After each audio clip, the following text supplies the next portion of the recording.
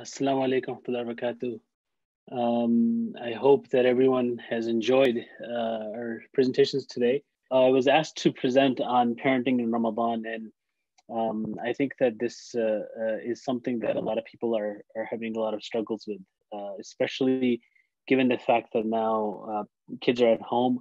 Most parents would expect their children to be outside between 8 and 3, and now they're stuck at home, and most parents, especially mothers, have to play a dual role, and that kind of creates a lot of tension in the house for children, and for couples as well, because mothers are overwhelmed. And so I want to talk a little bit about that, and I'm going to go over some basic principles, and then maybe go some a bit in detailed into more specific issues. So let me just make sure that I'm able to get my presentation. Okay, so we'll talk about parenting. I'll talk about attention, attunement, importance of sleep, and screen time, which is a big thing now for everyone because of the quarantine. And what role does that play in parenting now, especially in Ramadan? And then, bringing it all together, talk about what I mean by proper command. We'll get to that inshallah soon. So, parenting, obviously, I don't know if you would agree with me or not, but at least I always tend to say that probably one of the most important, if not the most important aspect of our lives that affects our functioning and shaping us into who we are as adults. As a clinician, I believe that I can identify pretty much most major psychological issues that I've encountered to back to parenting. And it's not always the case. So I don't want people to feel guilty if their children are having, or if even adult children are having any psychological issues, because at the end of the day, our aqidah still is that it's Allah who guides, Allah subhanahu wa ta'ala, and it's not up to us. So you can have a parent like Nuh alayhi salam and still have children that were not Muslims, like his son in the Quran. So at the end of the day, we do our best as parents. And we have to make sure that we do our best, that we raise good, well-mannered children, balanced children. But the ultimate outcome is not really up to us. And I think if the issue of control and outcome is not apparent to us now with this whole coronavirus, that maybe it'll never become apparent to us, because in this time we are all powerless, and we've come to a point where we have to accept that we don't have control over everything. Now, in most cases, what happens with parenting is that people tend to repeat the same parenting style that their own parents had. Because when you're growing up, we're social learners. We learn from other individuals around us. So how to behave as a parent, we learn from our parents. How to behave as a husband or a wife, we learn from our parents. Or others that are around us, at least within the place that we're living, other caregivers and those that we interact with primarily. And so parenting, we tend to repeat. And if our parents made some mistakes, we tend to repeat those mistakes. And just the fact that if you repeat the same parenting style over time, it's not going to work, right? So, this saying in Arabic, which gets associated with Ali ibn Abi Talib alayhi salam, but it's not, we don't know the authenticity of it. But it's a very good saying. It says, don't raise your children like your parents raised you, because they have been created in a different time than your time.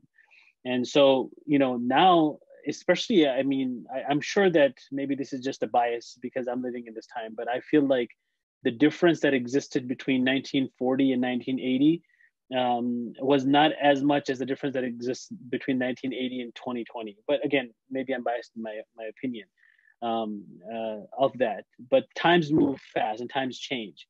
So my parents, who might have grown up in 50s, and I in the 80s, and my children that are growing up now, there's different time zones and time frames, and we have to keep that in mind when we're raising our kids.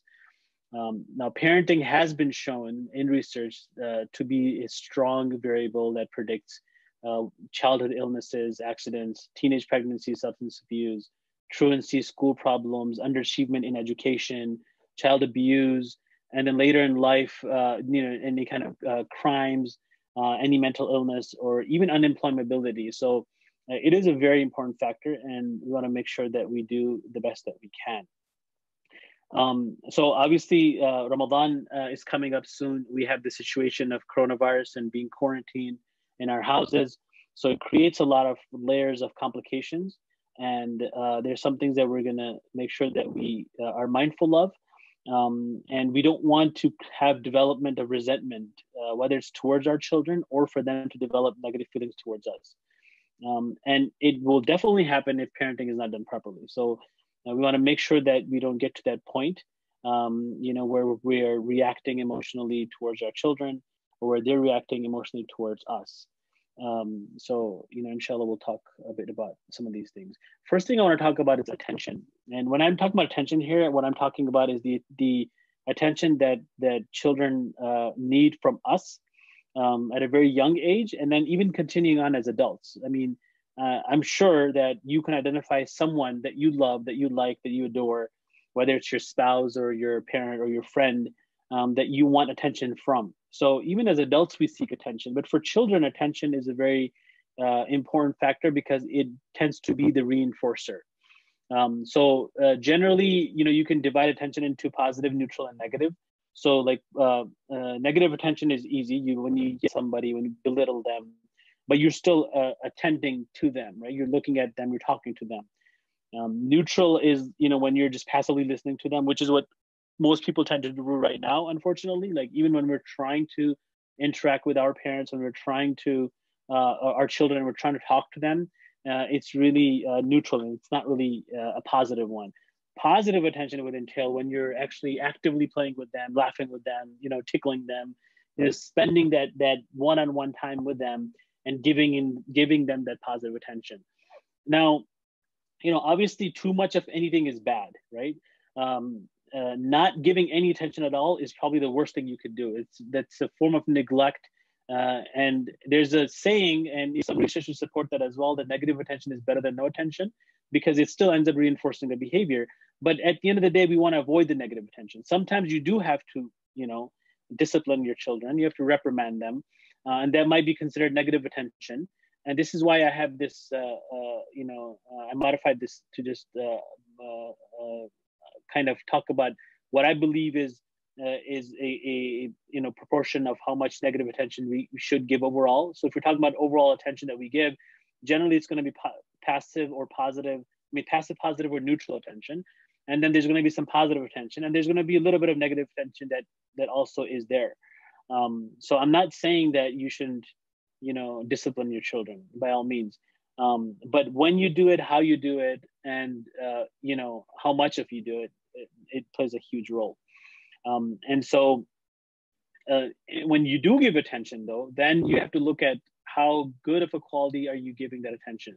So, I'm just putting this story in here just to kind of consider and to, make sure that I get the point across.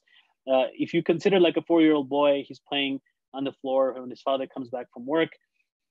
Father's tired, wants to wind down. The child wants the father's attention. He calls out to the father to tell him about some pretend play that he's engaged in. The father, while standing up, looks at him and says, "Oh, wow, that's wonderful." And it's good that he actually acknowledged and he was able to even interact with the child, which a lot of parents sometimes can't do or not able to do or forget to do. But there wasn't a properly attuned interaction. And that attunement is important if you want the attention and the interaction to be positive, right? To be good.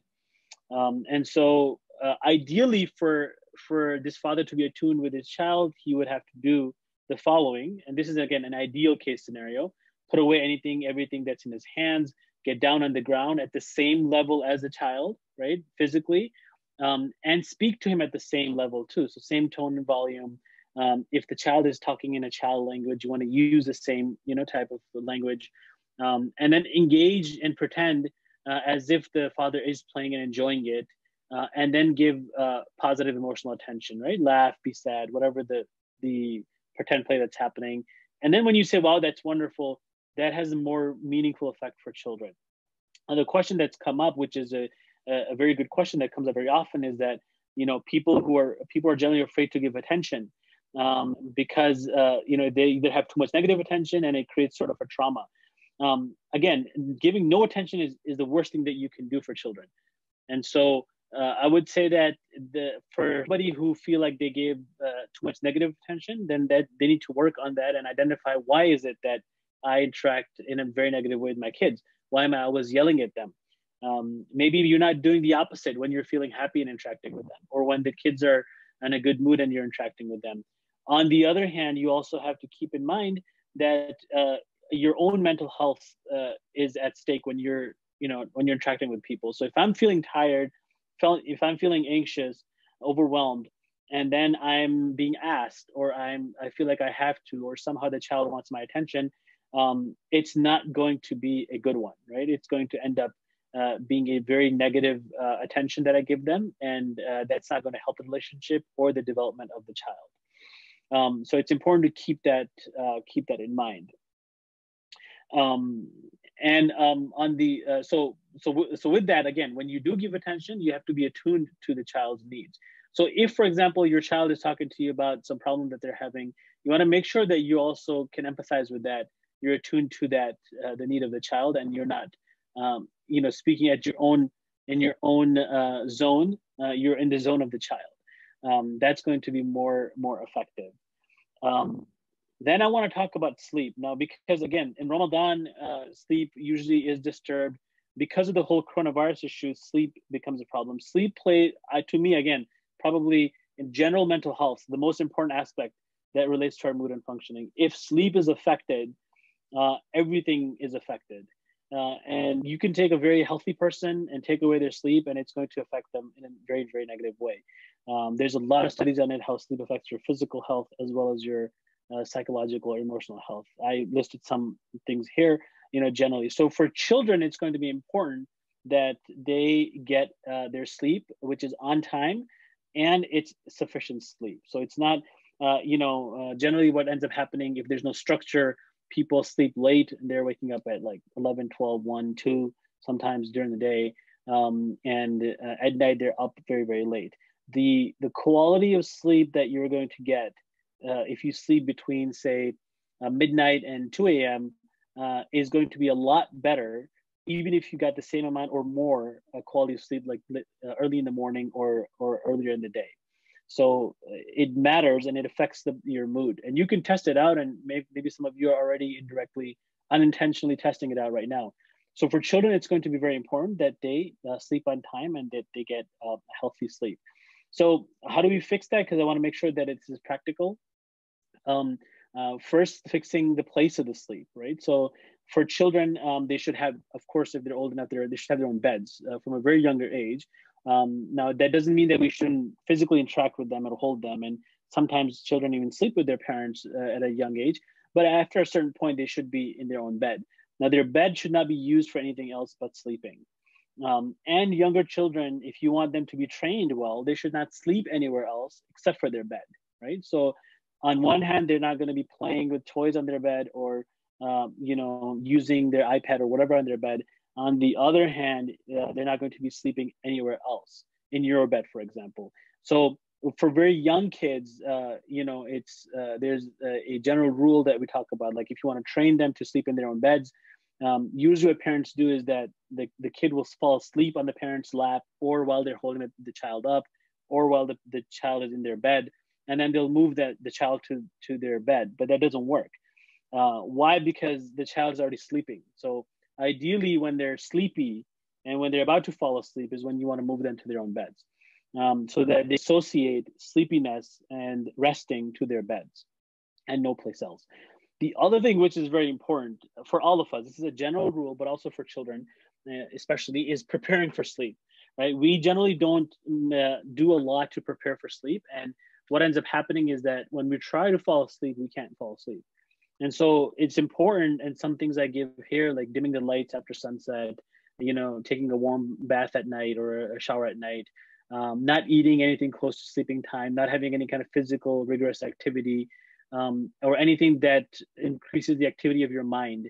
So like playing video games or watching TV before sleep, it's probably one of the worst things. And we'll talk about screen time with children. It's probably one of the worst things you can do to disturb your sleep.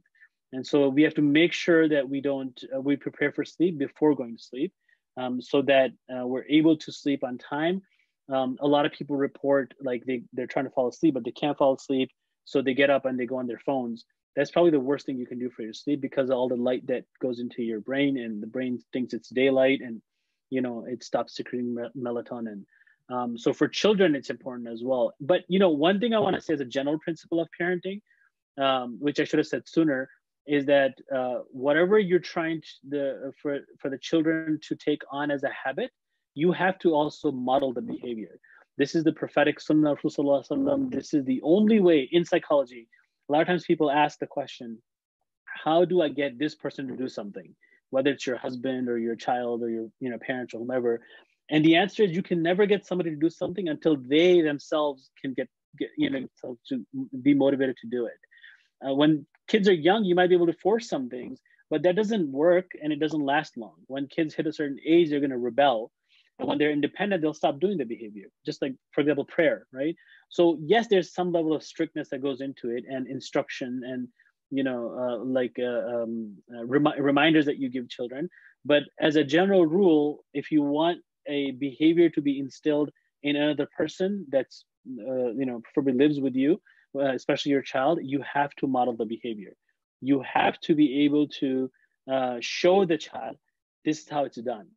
And not only that, but it's also going to tell the child that when you tell them to go to sleep, but you're awake and you're on your phone, or you're sleeping, then they're going to think that you're a hypocrite. Naturally, they might not say it, but that is the definition of it. So they'll think, well, why aren't you going to sleep?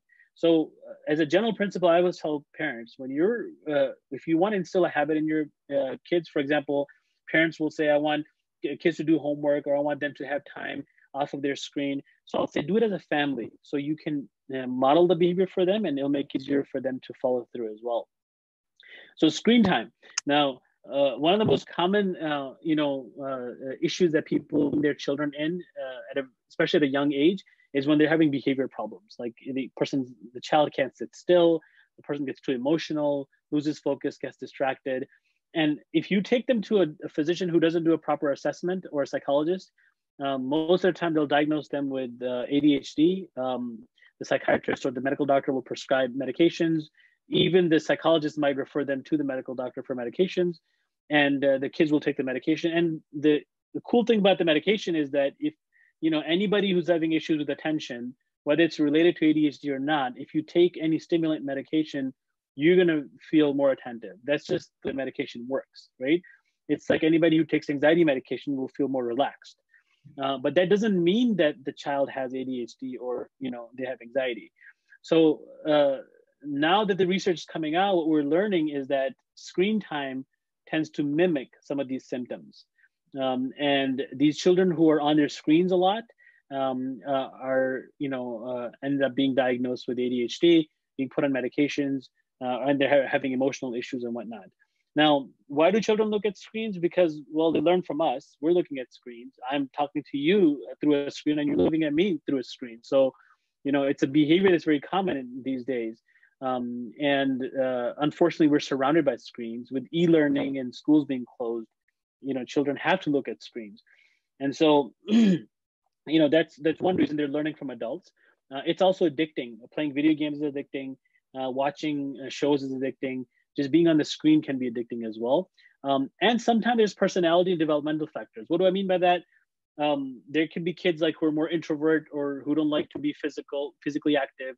I have two sons. The one is very, mellow, kind of like me, likes to sit and do things. The younger one is very active, likes to run around, cause chaos and be physically active. Always wants to play hide and seek and all sorts of games.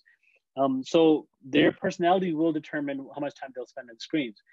The other thing is developmental. What do I mean by that? I've had children. I had one case where a child was on his screen a lot and was watching a lot of YouTube, and he was in middle school, I believe.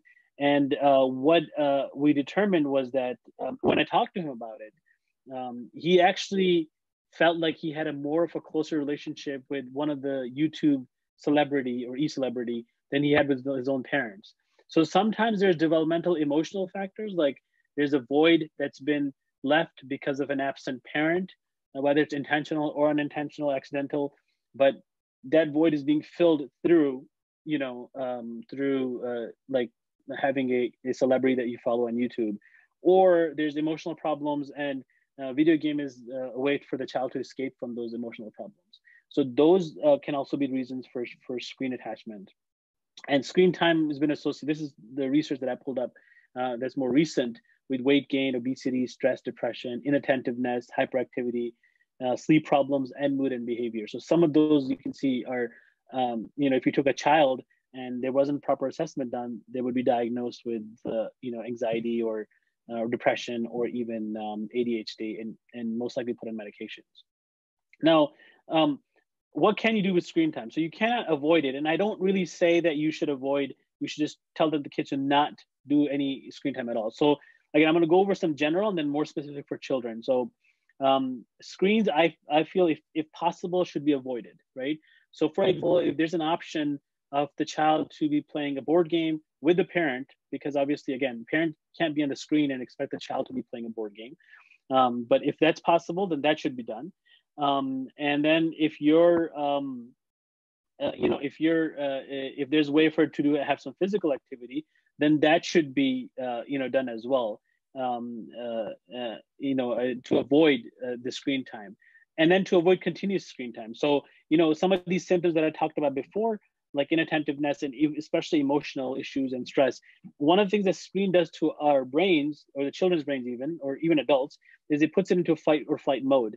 Just the screen itself. So it could be even passive screen time, but especially if it's like a game or some show that they're watching, and when that sympathetic nervous system is activated, the child is going to be activated and hyper and emotional. So avoid continuous. So one of the ways to do it is to take a break. And so the child is not looking at the screen for a very long time. If it's an important task, break it down. I have a 10-10 rule, which like if you're looking at a screen for 10 minutes straight, then look away for 10 seconds. If you work in an environment like I'm in my basement right now, I tend to look at my window, look outside, just to kind of take my eyes off from the screen and then look back as needed. And then do a screen time fast if possible. But sometimes that's not easy to do, especially nowadays with all the e-learning and working from home. There's a question that says that how do you manage your children who's switching between schoolwork and YouTube, especially when having other kids? So I think the question is like maybe the parent is not looking or watching over the child, and the child is looking at YouTube instead of school time. So I'll talk a little bit about that in scheduling, but I can mention one thing, which is that it is not possible for the child to be engaged in an educational activity for longer than a certain period of time, right? I think schools in general, the rule of having this child be attentive for 50 minutes for a class or an hour for a class and for 8 hours straight, I think that to me as a general principle wasn't a good idea to begin with. And now we're learning that you can probably shrink all that time into a few hours and still get the same results. In fact, they did a study in, I believe it was California, but I could be wrong. Maybe it was Seattle, but somewhere where they shortened the length of school day, and the productivity actually went up. So the child is not generally going to like to pay attention to that for too long. It's not going to help. So I would say I would set some time frames, like half an hour you do schoolwork, and then you get a break. For 5 or 10 minutes you could do this, or 45 minutes you do this, and then you get 15 minutes off. That usually works better. In fact, the Japanese have this technique they use called the Pomodoro, which I really like, is that after every 25 minutes, you take a 5-minute break. So people who are doing continuous work, even people who are working from home, take 5-minute break helps them to kind of rejuvenate and come back and then get back to work again. And after 3 or 4 of those phases, you take a longer break. So we can't expect the kids to do that. And I think if you have a balanced schedule, and we'll talk about that, that might help mitigate that. So for children, again, talk to children about negative effects. Okay, children are much, much smarter than we think, right? We think that they're not going to get it.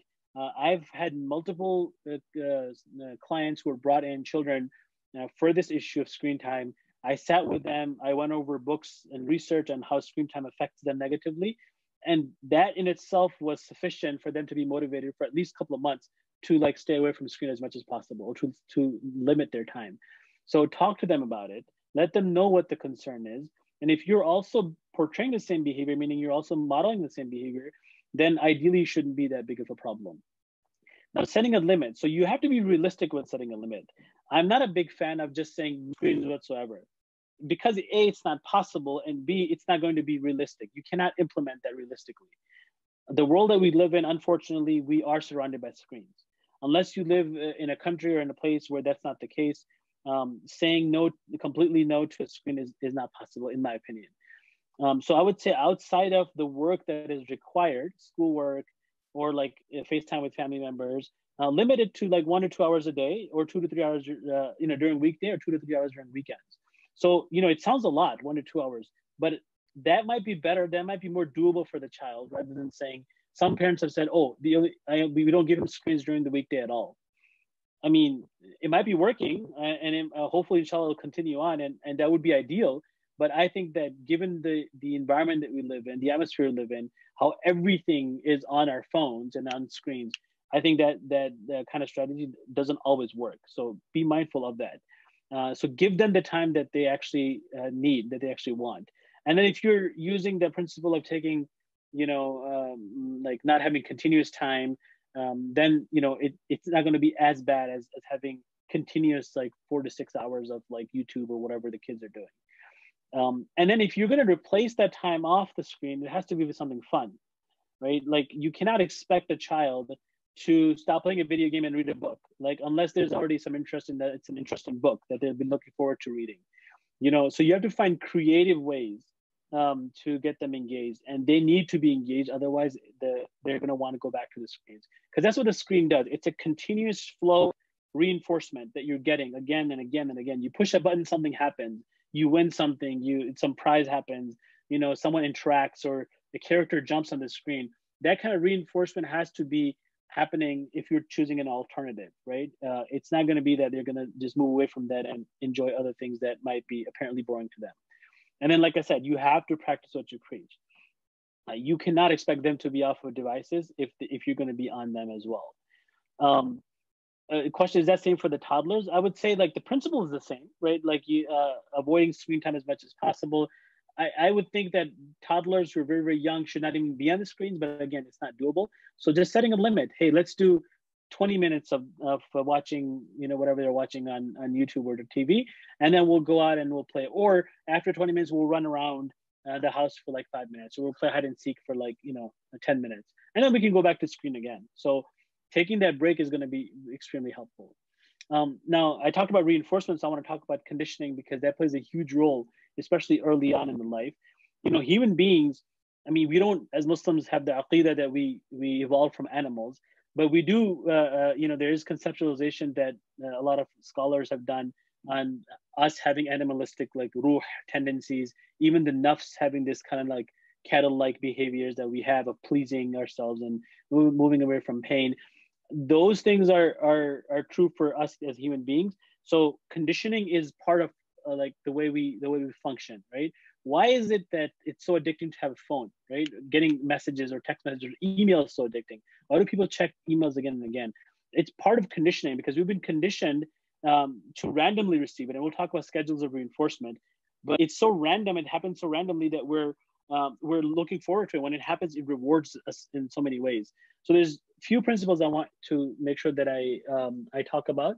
One is classical conditioning, and this has a lot to do with, I don't know if you went through any high school psychology or college psychology class, you would know about Pavlov and his dog, and how he got the dog to salivate with the bell. So it's pairing something good with something bad, and then presenting it to the child. And over time, whatever, not bad, or something neutral, or something that's not as good, over time that becomes a reinforcer for the child. So one practical example would be like if you spent time with a child, like let's say they're watching screen time and you spend time with them, right? So you're reinforcing that behavior through spending time with them, like physically actively. Then if you took away the screen, they might still feel the same level of reward or the same level of pleasure by spending time with you. So it's pairing the two together. Operant conditioning, which plays a bigger role, I believe, because operant conditioning functions mainly on the principle of how the behavior is changed based on what happens afterwards, not what happens during or before.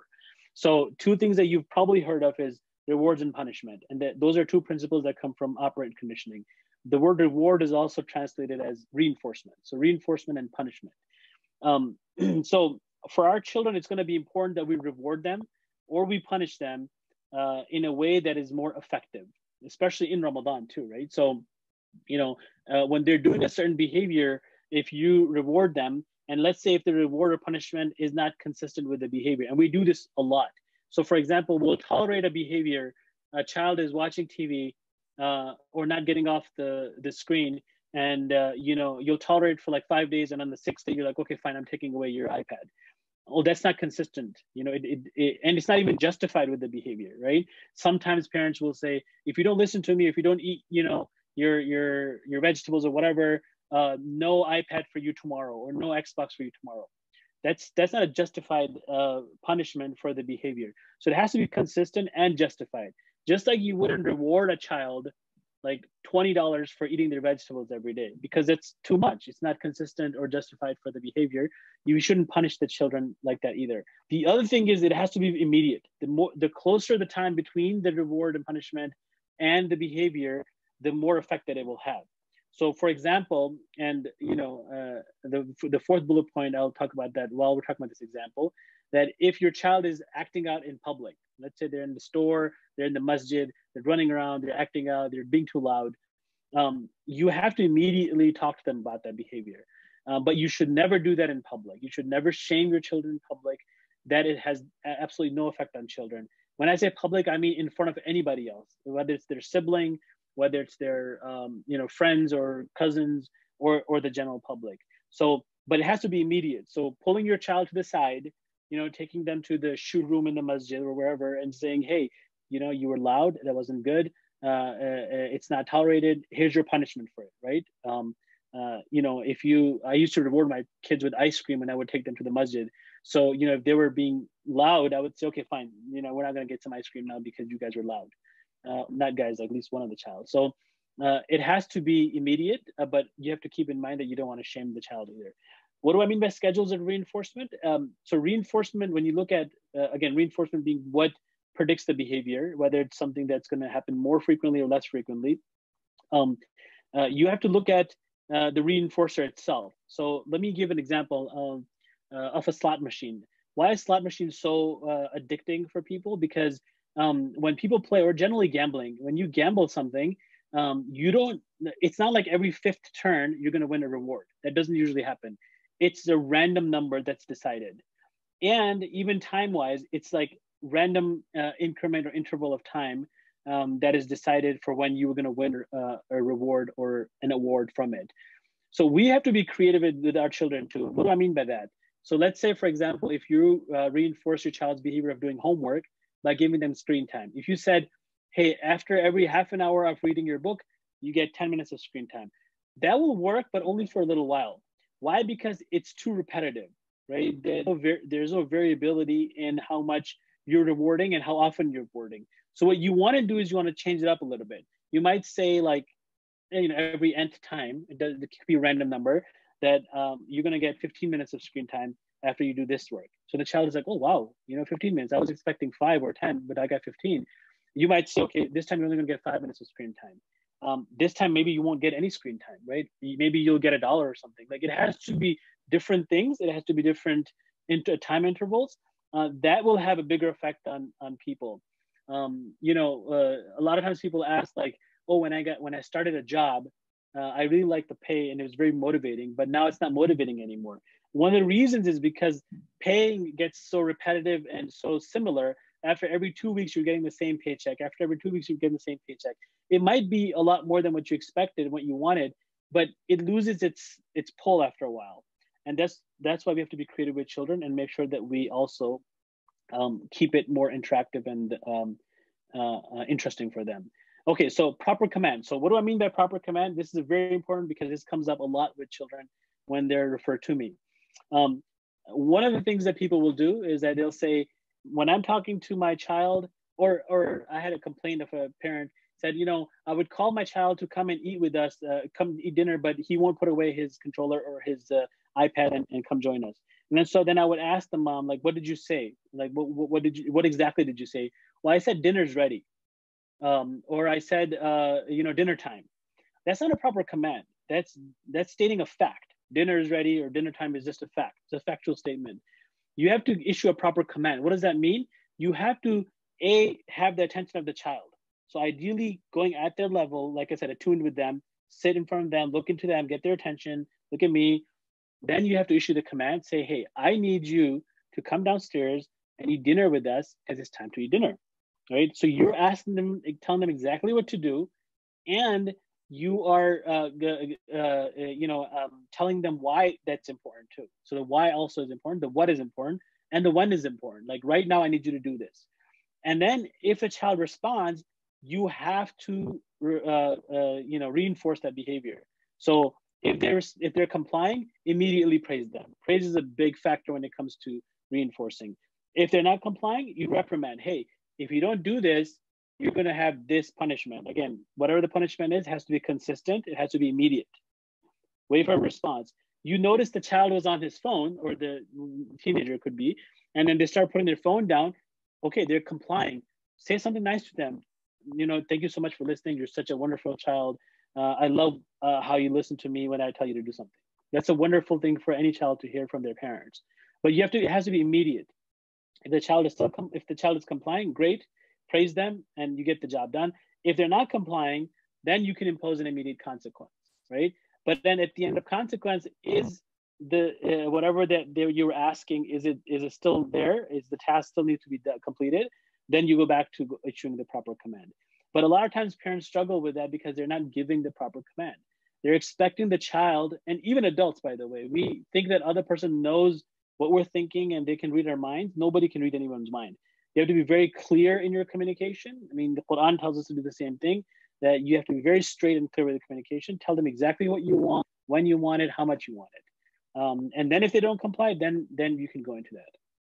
Okay, and then scheduling, I said earlier, I was going to go into, first and most importantly, make the child part of this process.